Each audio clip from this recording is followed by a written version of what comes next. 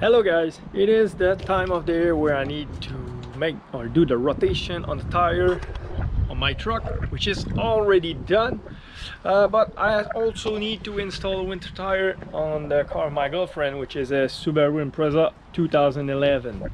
But while I will be on, or why it will be on the jack stand and the wheel will be removed, it is the best time to replace the brake fluid on in this thing. Sorry about the sun.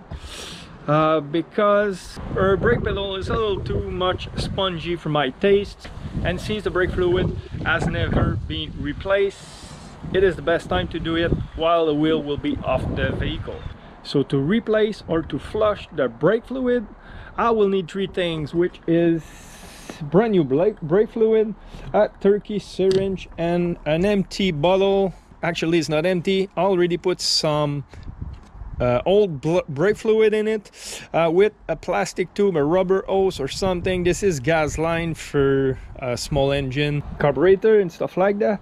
This is a 5/16 inches rubber hose, which will be perfect. It fit very tight on the brake bleeder, so it will be a perfect match to drain this thing, because the last thing we want is obviously air bubble going back into the system. So when using a very tight tube, it avoid air to go between the tube and the brake bleeder. And why I will need to put brake fluid in here, it's simply because when I will push the pedal, some brake fluid will escape, go into this line, and the purpose of the brake fluid in there is so the air bubble get out of the line, go inside and escape the bottle, while if I have some pushback or pull back into the system, it will pull brake fluid and not air. Obviously this is the old brake fluid and it won't go back in the system. It's simply to avoid air to go back in the line. So this is the job for today. So let's put the car on the jack stand.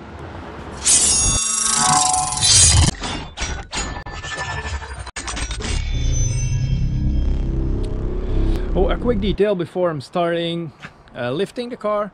It's always best to loose the lug nuts before lifting the car, because after it's in the air, if you have nuts that are very tight, you will have a hard time removing them, since the wheel will spin.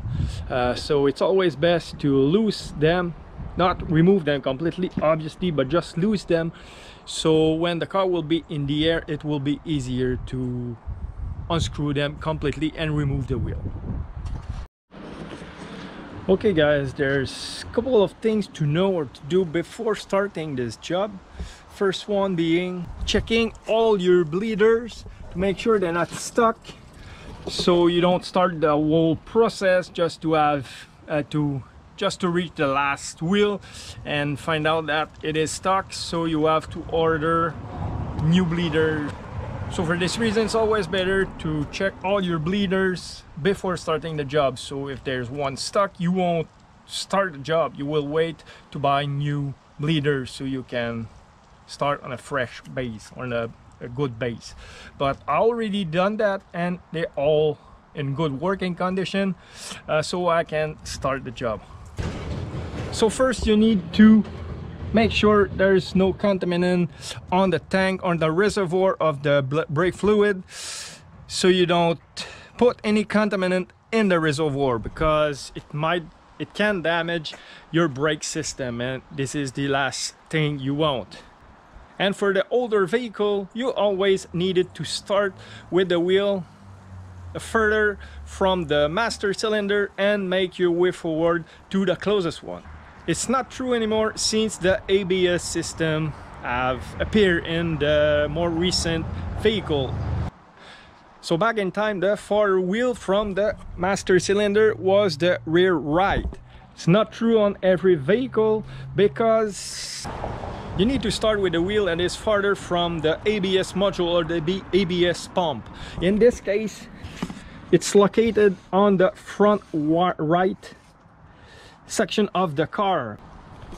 So that's mean we will start with the rear left wheel instead of with the rear right wheel. After that we will go rear right, front left and front right. So it's important to locate your ABS pump or your ABS module before starting the job, because if you start with the wrong wheel, you will keep pumping air in your system and you will not know why it's happening. So now my reservoir is clean. Sorry about the sun. My reservoir is clean. I'm ready to pump out the whole liquid, the whole brake fluid, but not all of it, because the last thing we want is creating more bubble or more air bubble in the system. And of course we can use that brake fluid to put in our jar, so we don't have to waste a lot of brand new fluid to fill this thing. And this is where our turkey syringe get very useful. Since this reservoir is very small, I cannot remove more than that, because I will create air in the system.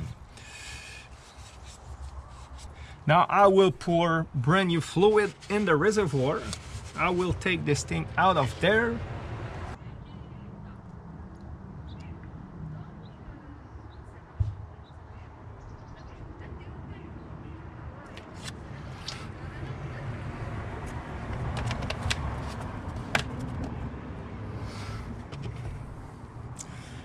Don't forget to pull or to install the cap back, because when you will push the brake pedal, it will go everywhere under your hood. And obviously, since I'm doing a complete flush, I will have to watch the level on the reservoir very often and make sure it doesn't run out of fluid, because I will have to start all over again. So now the reservoir is full. I'm ready to install my jar system at the rear left wheel and start pumping the brake to push all the bad fluid out of the system. So obviously it's a one-man job, so it's easier than having someone pumping the brake inside while you open and close the breather or the bleeder valve every time. But for doing this job, you need to make sure that the tube inside the jar, it's in the fluid in all time, because if it's not, it will pump back air in the system. So now I'm ready to open the first bleeder valve and pump the brake to push some of the bad fluid outside of this brake system, and also get rid of all the air in the system. I don't know if it will have any air, but since the pedal is pretty spongy and it's pretty far on the floor, I believe there is some air. Doesn't need to be open very wide. As soon as you see some fluid getting out of it, if any fluid get out, because the way it's, as you can see, there's flowing fluid getting out, so it's open wide enough. I can go in the car and pump the brake gently, because if you pump or push on the brake too fast, you risk that the tube eject from the bleeder valve and you will have a big mess to pick it up later.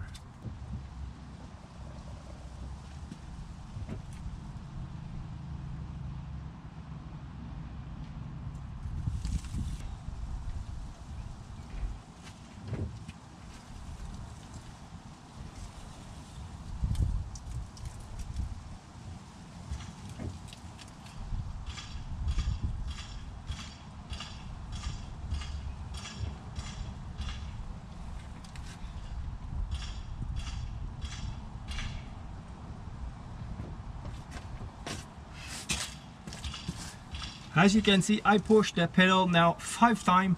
There's no more air bubble, but you saw a lot of big pocket of air in the system, reason why the pedal was so spongy. I believe I will have some air in every wheel, maybe not the last one, we'll see, but now it's only fluid, meaning on this line the air has already been purged or pushed out. I will fill up the reservoir and pump it up until the tube is completely clear, because my new brake fluid is clear. So I will push a little more fluid in there until it's clear, meaning it's all brand new fluid from the reservoir to the caliper.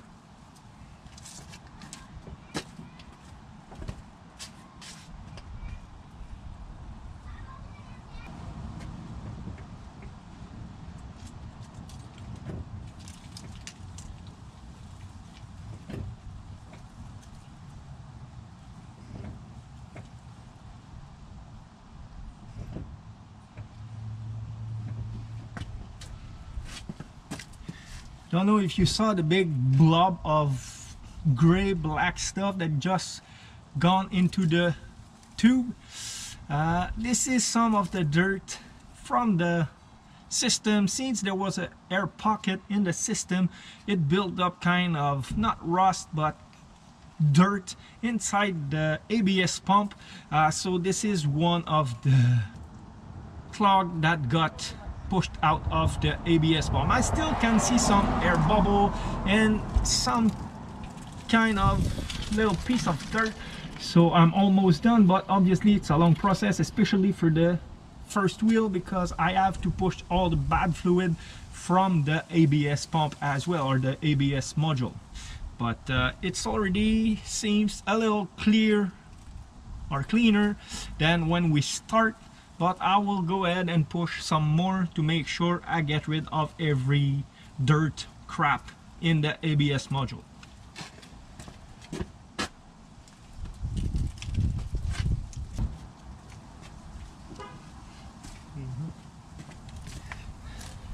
It's way more clear now. I lied a bit. My new brake fluid is a little yellow, reason why you still can see some yellow there. Plus my tube is kind of old because I did the job on my truck last year with the same tube. It was clean, but it was a bit yellow, reason why it's not completely white. But I'm done with this wheel, and important again, you need to close your bleeder valve before disconnecting the tube.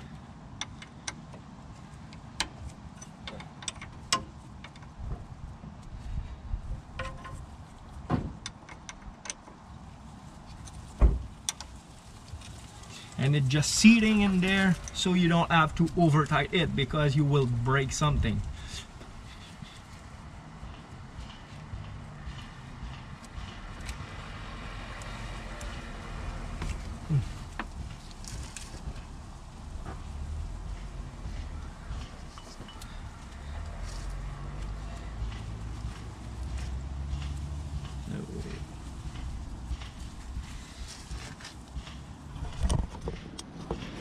So you saw by yourself that a lot of air got out of this wheel, the first wheel, and also some dirt from the systems. So now we will proceed with the rear right wheel, after that the front left, and finally the front right.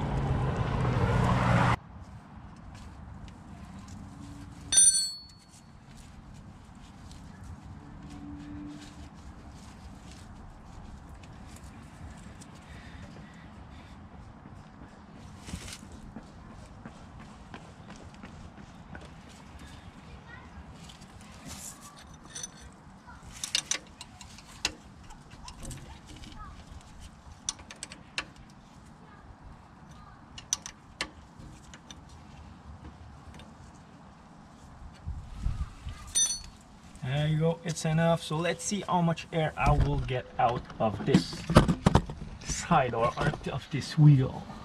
So again, don't forget to check the level on your brake fluid container or reservoir. I just filled it up, so I'm ready to go and pump the brake pedal.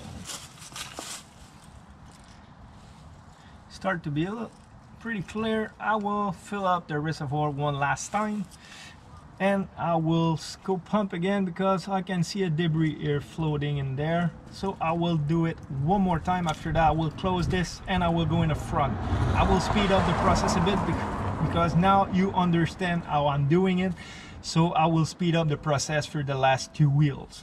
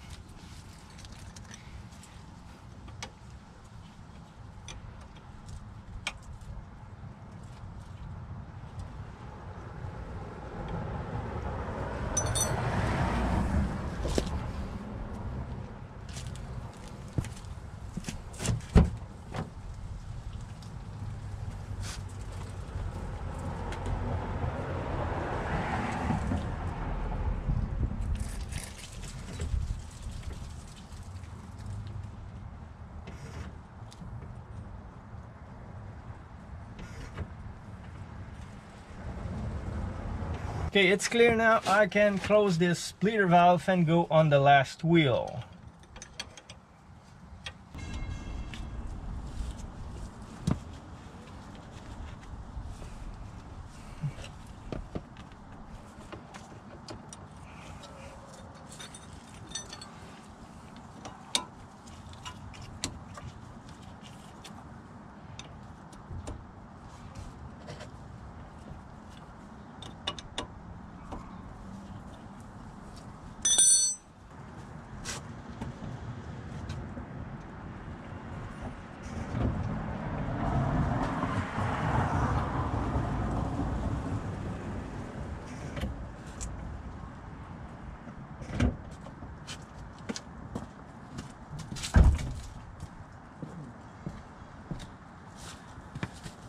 Already pushed 4 times.